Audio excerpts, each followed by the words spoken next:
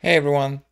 Someone recently asked me, can you show a Cypress example testing a component from Microsoft's fast design system? Specifically, if we go to the select one, that's the one they were asking.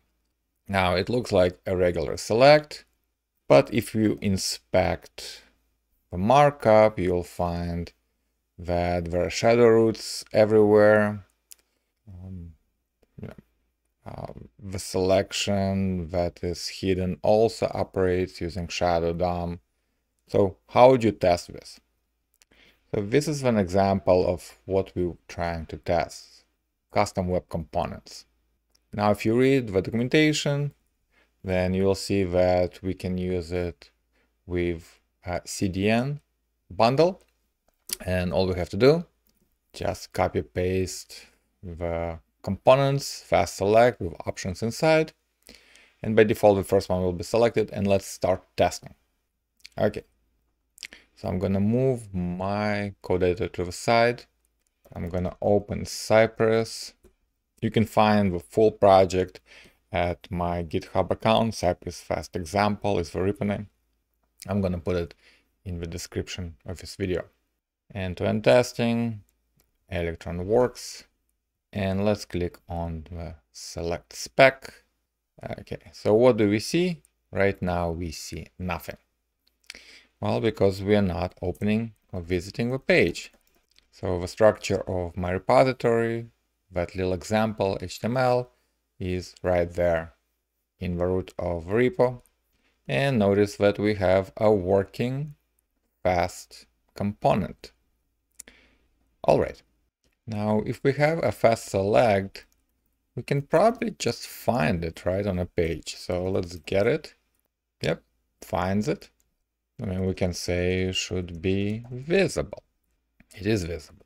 And if we look at the markup of this component, how does it know which is the selected value? I mean, this is not a real select, right?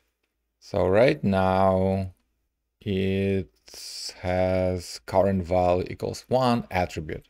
Okay, so we can say, well, and is an assertion, right? Because we use should be visible and have attribute a current value, and the value is 1. Perfect. Now we can continue working with the same element by saying, click on it. And notice the drop-down expands with fast options. Or one of the things we can do, right, if we run this test and we look at, 1 second, right, we see the time travel in debugger.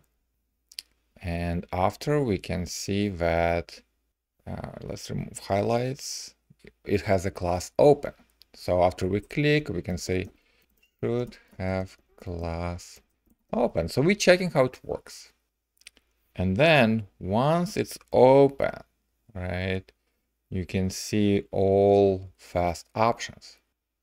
So inside this element, we can say find fast option.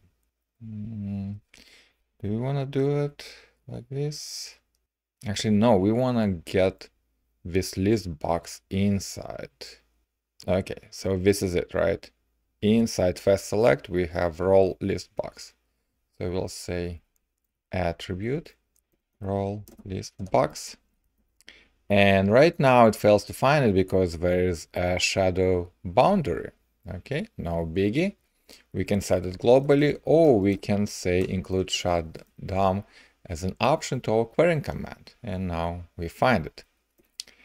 And once we found it, right, that's where fast options are. Okay, so let's add an assertion, should be visible, and get fast option, and we can say should have length 3, right, because it shows that there are 3 of them. And maybe we can say I'm interested in fast option with option 2, for example, and right, finds it, and let's click on it. Okay, and notice that the list box closed, but the current value for the select is now 2.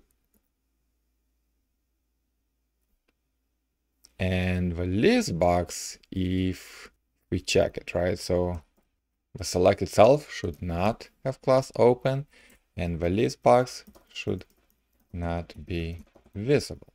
Okay, so we kind of went full circle.